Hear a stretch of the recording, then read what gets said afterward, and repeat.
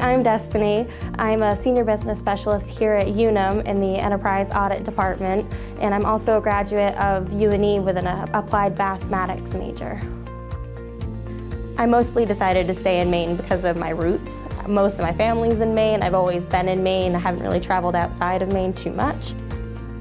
Well, I actually didn't start off as a math major. I started off as a biology major because it was a great school for research opportunities, and when I got in there I had a bunch of math courses and just fell in love with the courses and with the department itself. It's a very small department, so we got to know the professors on a more personal level, and I just decided that math was a better fit for me.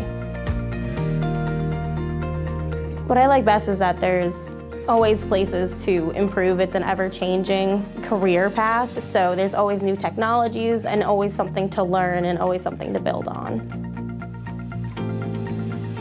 So I view data science as taking data, any sort of compiled data, and going in and looking for different trends and what is the story that the data tells.